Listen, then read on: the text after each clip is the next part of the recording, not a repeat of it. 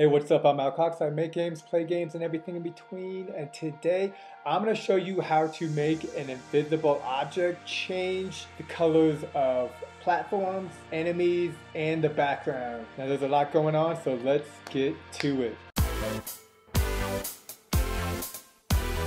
Be sure to like and subscribe. I totally appreciate it. It helps me know that you enjoy this content and found it useful. Here I have this object. Within this object, there is a 3D model that doesn't exist.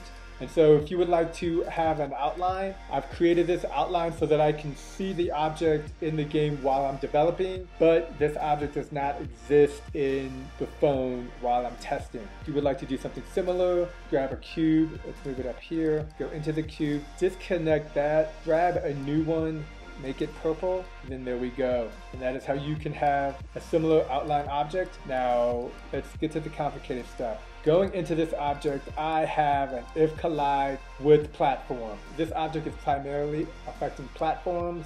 Here we can see I have random to random. These are just color schemes. This is all this is. This is a send node to make the character pink. This is a send node to the wall platform to make the wall platform blue. This is a set background color node to make the background colors blue. And this is a send pink enemy node to make the enemy pink. I've used contrast colors for both pink and blue. Down here, blue and pink. And then over here, green and purple and green. Now what does this mean? Let's take a look. Every time we start the game, all the platforms, all the enemies, and the characters change colors randomly.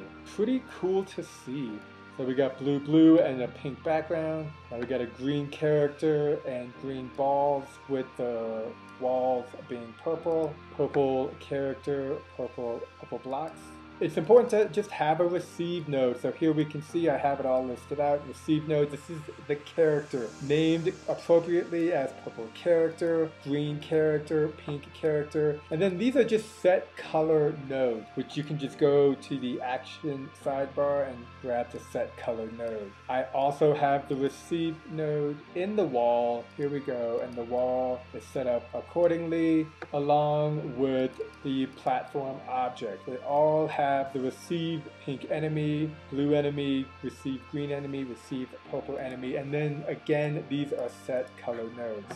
This is a little bit complicated, but a great way to utilize one world with multiple colors, ideally contrast colors, but use whatever is appropriate for your game style and gameplay. One world, multiple colors. So if you found this video useful, don't forget to hit that like button, subscribe if you haven't already, and if there are other things that you would like to see, leave a comment below. I read all my comments and try to answer them best I can. So until next time, keep making games, and I will see you later. Peace.